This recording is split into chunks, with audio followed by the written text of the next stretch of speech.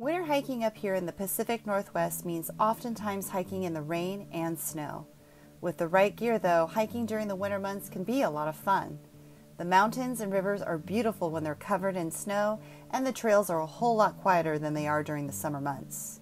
Hey guys, my name is Kathleen, former PCT thru hiker, avid Pacific Northwest day hiker, and the Hungry Hiker here on YouTube.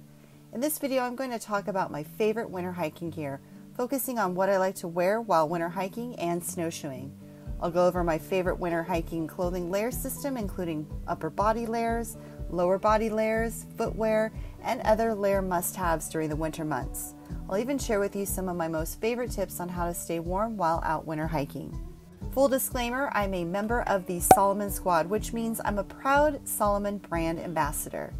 Some of my favorite winter hiking clothing I mentioned in this video has been gifted to me by Salomon, but I've also bought a few pieces myself. Please know that whether a piece of gear or an article of clothing has been gifted to me or not, I only recommend gear and clothing I love and use on trail. Interested in learning about all of my favorite winter hiking gear for 2021, including all of the gear I bring for a winter hike? Check out my favorite winter hiking gear video. Visit the description below for a link to this video. Before we get started, be sure to subscribe to my YouTube channel and hit that bell icon to get notified anytime I add new videos.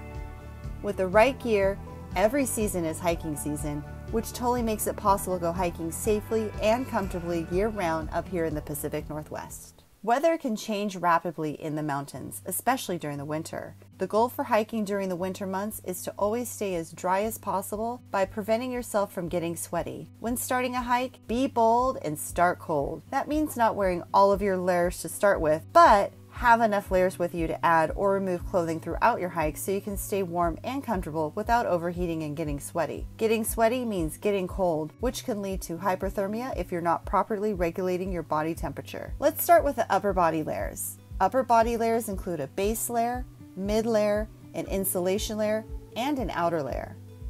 A base layer is the layer of clothing you'll wear closest to your skin. Try to keep this layer lightweight, moisture wicking, breathable, and something that dries sweat quickly. Choose something made of a synthetic material or lightweight to midweight wool.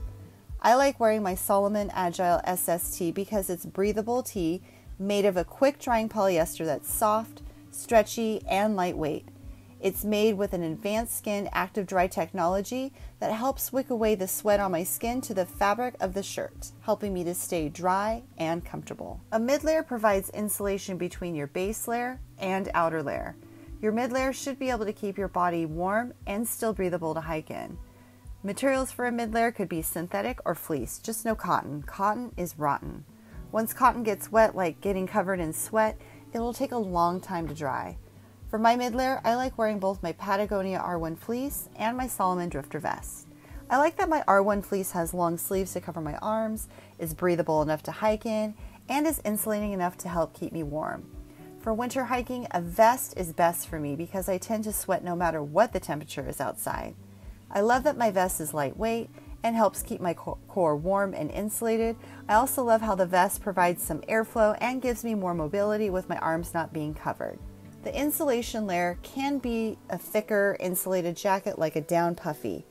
This layer can be used on its own when you need a little extra insulation when stopping for a snack break, or if you need more warmth on your body underneath your outer layer when coming down the mountain when heading back down towards the trailhead. When winter hiking, I carry two different types of jackets to use for my insulation layer. I like my Mountain Hardwear Ghost Whisper Puffy because it's super lightweight, super warm, and fits comfortably underneath my outer layer. I also love my Salomon Outrack insulated jacket for when I want to wear an insulating layer on its own without wearing an outer layer on top. Both are super warm and comfortable. The outer layer is a shell that helps keep the wind, rain, and snow out. This should be a waterproof layer like a rain jacket. This winter I've been rocking my Salomon Lightning waterproof rain jacket. It's lightweight and folds down next to nothing, yet the advanced dry skin technology with a 10K rating on both the waterproofness and breathability keep me super dry in the wettest of conditions without feeling like I'm stuffed in a garbage bag. Moving on to the lower body layers.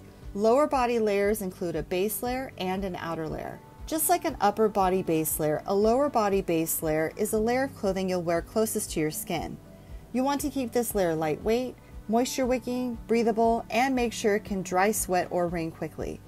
Good materials to choose from for a base layer could be a light to mid-weight wool or synthetic fibers. For cold weather hiking, I love wearing a pair of thick tights or leggings like the Salomon Elevate Move-On tights. They're insulated, made from synthetic fibers, and the higher and wide waistband make for a comfortable and controlling fit.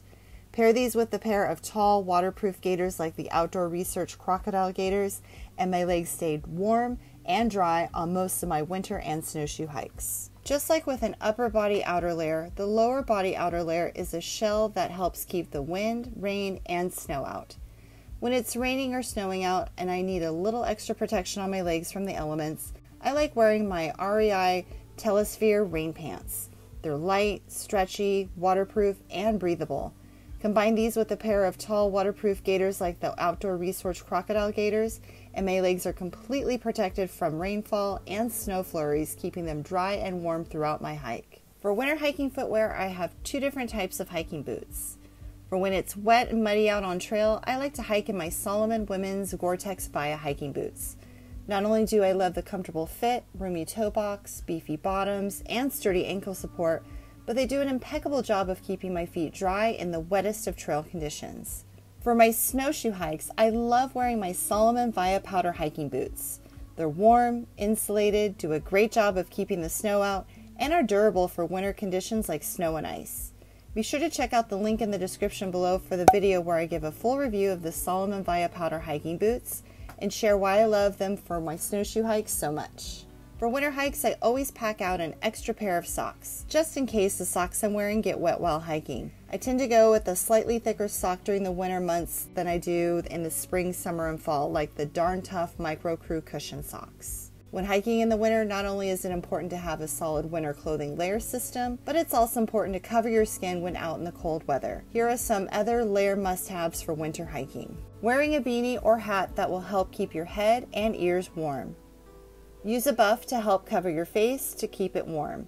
I also like to use my buff as a way to secure my hat when it's really windy out, and in a pinch can be used as a mask out on trail. I also pack out a fleece neck gaiter just in case it's really cold outside and I want some extra warmth around my neck. I always pack 2 pairs of liner gloves with me. Liner gloves are a great way to warm up hands quickly when hiking on trail. I keep 2 pairs with me in case one of them gets wet. I also love the Salomon Bonatti waterproof mittens to wear over my liner gloves for when it's raining or snowing out, so my liner gloves have a better chance of staying dry while out on trail. I like to carry a thicker pair of ski mittens with me on my winter hikes because my hands tend to get the coldest first. Sometimes the wind factor or snow can really make my hands cold out on trail, so it's nice to know I have a thick pair of mittens I can use to warm my hands up quickly with. I always carry a pair of sunglasses with me on my winter hikes, even if the sun isn't out. Sometimes the reflection from the snow is so bright it helps protect my eyes. Sunglasses are also nice to use when it's really windy out too. Here are some of my most favorite tips on how to stay warm while out winter hiking. Pack out a warm drink and a lightweight travel mug or thermos for your next winter hike. During the winter, I consider carrying hot cocoa with me as an 11th essential. Avoid sweating while out on a winter hike. One way to do this is to be bold and start cold. Pack all your layers, but don't wear them all at once as you're starting out your hike going uphill. If you're wearing your layers, remove them as soon as you start to sweat. Pack hand warmers and use them whenever you need help warming up your hands on trail. You can also stick a pair of hand warmers in your gloves or mittens for extra warmth. Not every winter hike will be blue skies and sunny, but if you want to stay as warm as possible, hike when the sun is out and take shorter breaks.